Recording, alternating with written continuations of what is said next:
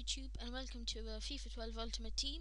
So just to start off this little episode, I'm going to go buy a 400 coin bronze pack just to start off the video. So I might do this on all videos, just a little bronze pack, pick up a few contracts maybe and a few nice players. Let's have a look who we get. Okay, so we've got a contract, we've got a player, got a kit, got a player, shooting, fitness, contract, kit, heading, striker for someplace. Okay, so not great, but you'll take the contracts and stuff like that, and probably just quick auction this fella or something. Just get this fella's a rare. It's not great, so I'll quick auction him as well. I'm not going to really use these people, so I'm just going to do it anyway.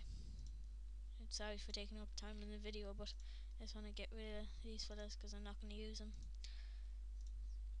Contract, how can I'll just throw them all in club and I'll sort it out later. Right, so now to show you my Brazilian squad. If you watch my last FIFA 12, you'll have known that I was trying to make a Brazilian squad that wasn't completed.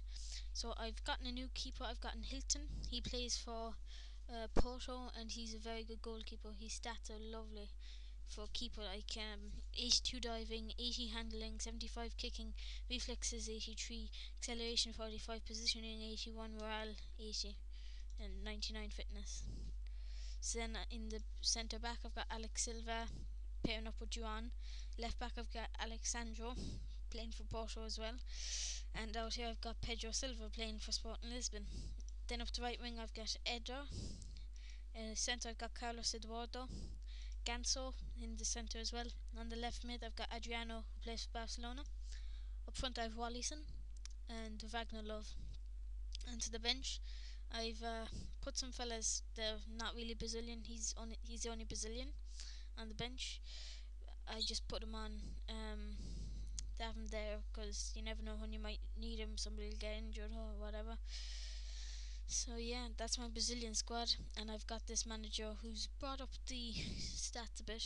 He's can't get a bio on him, but he's a 4-for-2 goal manager, so I'd spend the coins.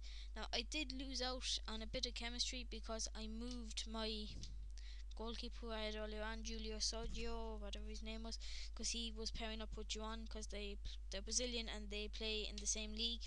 So I've lost a bit of chemistry there, but hopefully I just got outbid it on Michel Bastos. I had 350 coin bid going on him, and in the last hour somebody came in with like 2,000 coins, and I only have 3,000 coins at the moment, so I wasn't going to be able to outbid him on that. So yeah, that's my Brazilian squad. I don't think I've done much more. Just showing my Italian squad again, just to see if I've done anything. I don't think I have. No, I haven't done anything much there. I've sold Carlo Coco. That's the only real thing I've done. 600 coins. I just couldn't be bothered to keep on playing him. Like, he's not good enough. He was good at the start, but he's not good enough anymore. And any other news? Yeah, I just changed some of the things here. I got Sao Paulo's badge because I'm doing a Brazilian squad, and Spartak Moscow and Ruben Kazan. I just found these two kits and I like them. I got an Argentinian ball because I like Argentina and all that stuff. So right, that's been my Brazilian squad. I'll let you know in the next video how much they all cost, because hopefully I will be able to bring you kind of squad builders. So leave a comment below if you would leave a league such as the Brazilian or the Italian or the Spanish league, and I'll try and build a squad around them.